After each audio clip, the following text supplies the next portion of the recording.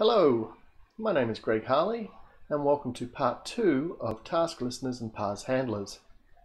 In part 1 we introduced a task listener which would, when associated with a human task, add a custom button that would start another process. In part 2 we're going to introduce parse handlers.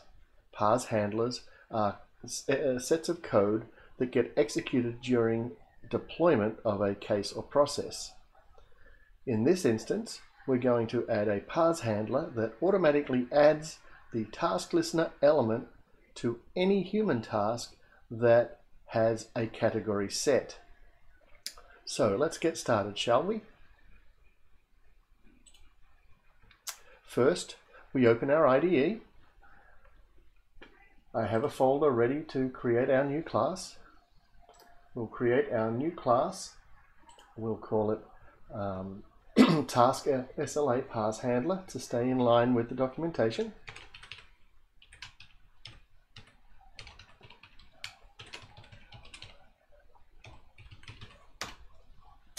This is a class and it excuse me, implements the BPMN parse handler interface.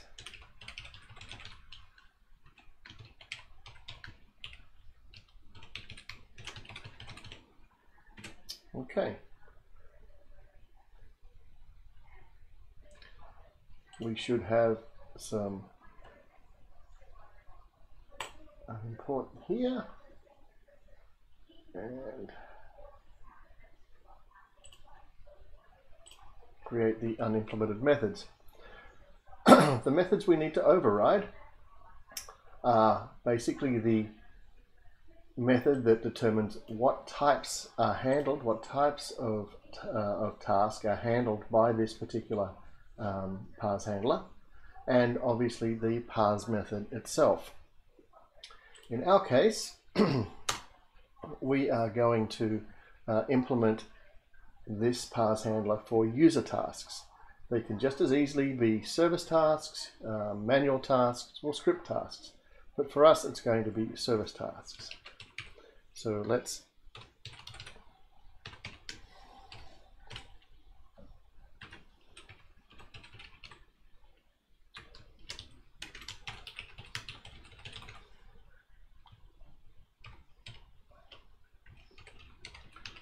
types and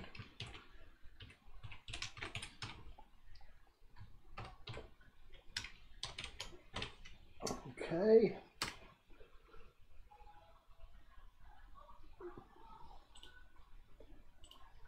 Imports. Okay.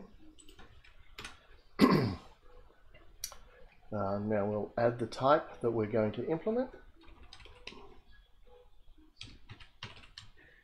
And that type is the user task. Look.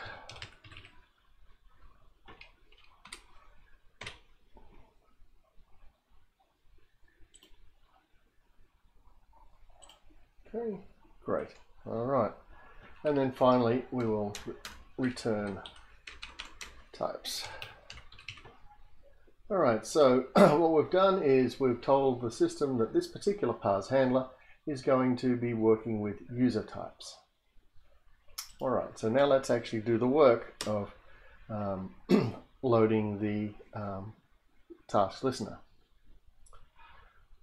First, we have to get the user task, or cast the user task, I should say.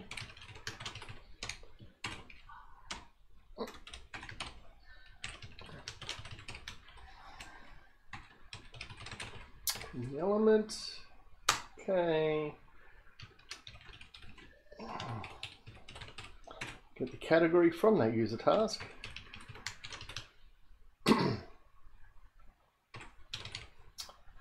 Get category. And now, if the category is populated, we are going to add the task listener. So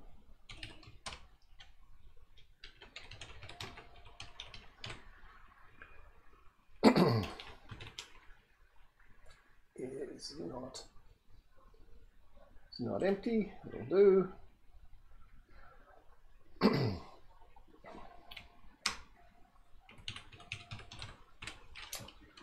not empty. We will go and do something. All right.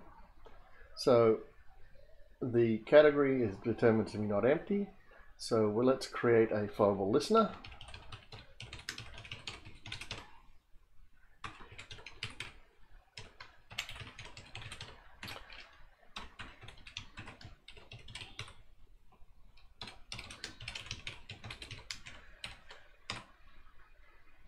Okay, should be an import here.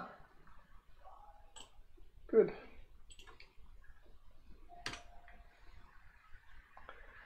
All right, and now that we have a listener, we will set the implementation type.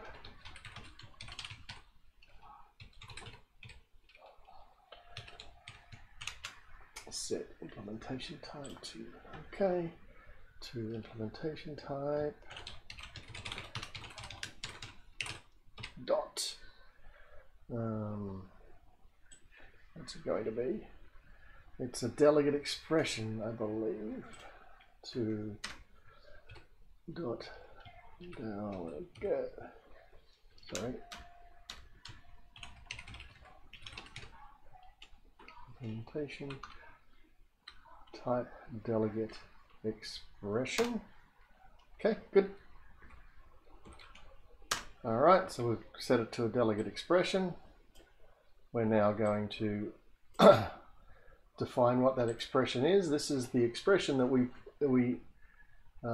put into the user task in the original exercise as a task listener on the create event. But now we're just going to put it into the Parse handler.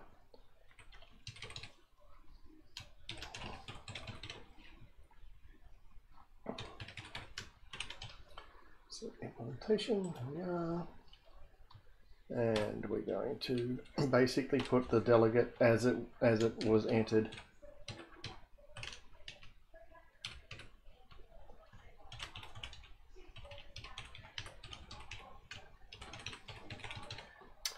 Implementation listener.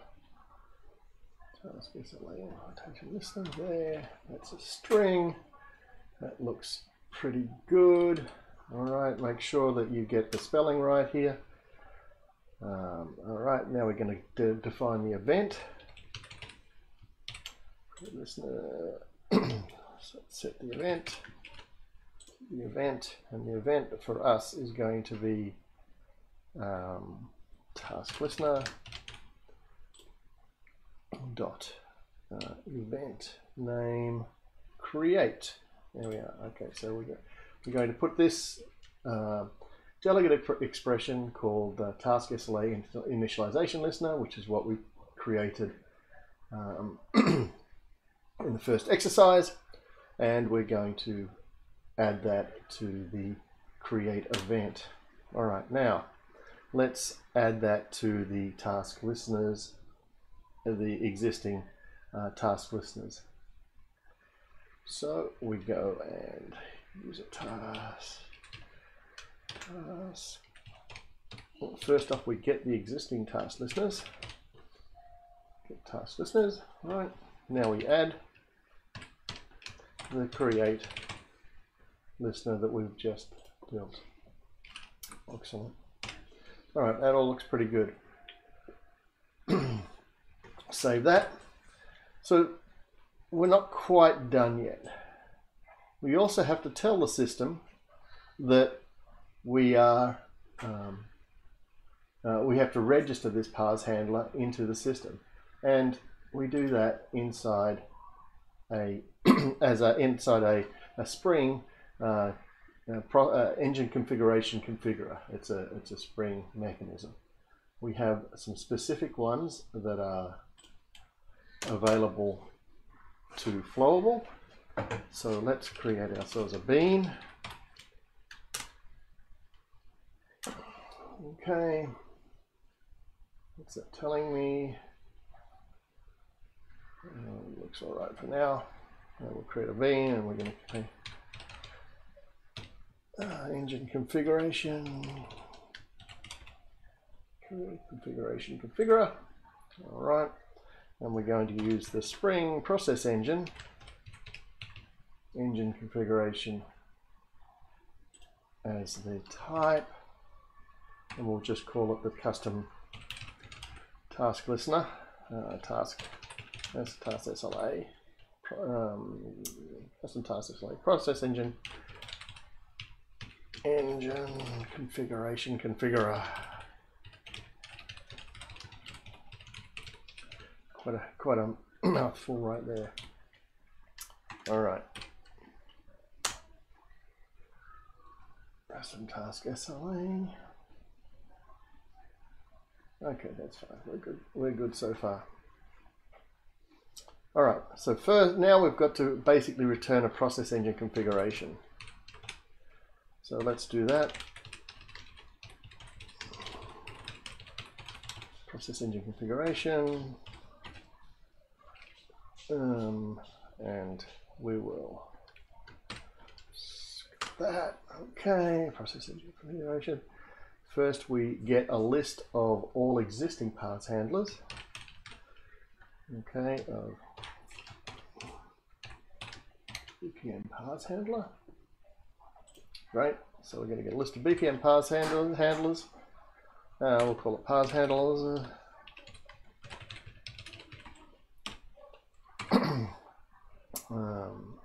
Process engine configuration dot get post parse handlers. There it is. Get the BpmnParseHandlers. So we're getting a list of the existing ones. If that list, doing a bit of a null check here. So let's if the parse handlers is null, we create a new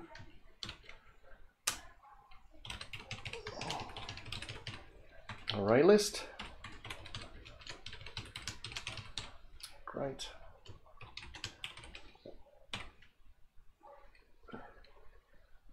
All right. What have I got going on here? I misspelled it here, so it looks better. Right, there we are. So if it's null, we're going to create a new parse handler.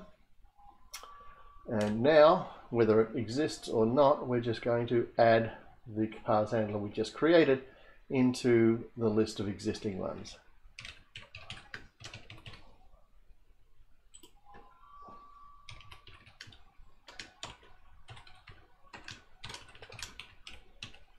Task SLA parse handler. There it is, right at the top. Okay, so we're going to add that into the configuration, and now we're just going to save it back into the process engine configuration. Process engine configuration. Set parse post BpmnParseHandlers. Right, and we're going to just call it parse handlers. All right. Okay. So what we've done here, we've basically taken the existing process engine configuration. We've retrieved the list of existing parse handlers. There are some parse handlers that are built into the system, added by default, so we need to do this. If for some reason that was null, we create a new array. If it's not null, either way, we add the new task listener task SLA parse handler that we've just created to the list, and we set it back into the process engine configuration. All right, that should now be enough to get us going. So let's run this application. Oh, what have we done? Missing something here. Task SLA. Alrighty. All right, let's try that again, hey?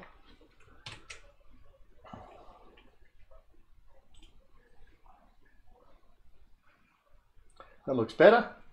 So now let's go and make the necessary modifications to our application.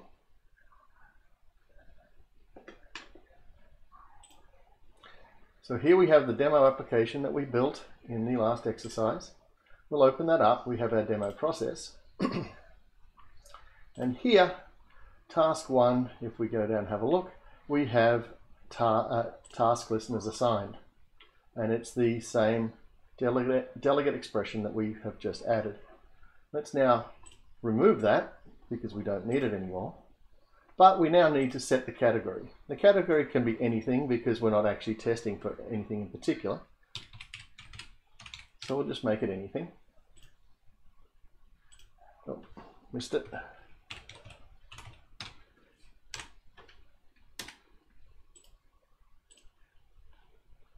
Good. Category is now anything associated with task 1. Task 2 has no category, so what we would expect is for the custom button to show up on task 1. Let's save that. We'll now deploy it. Successfully deployed. We'll go across to Flowable work, logging in as the default user for now. Alright, so let's now start a new process. Alright, demo process. Alright, do we wish to continue? Yes. And now notice task 1 has the custom button associated. You go to task 2 and it does not. So that's nice. Let's now go back to the model.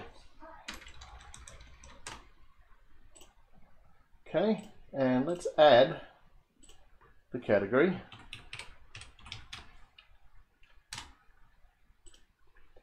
To task 2, rather than task 1. We'll save that and deploy it.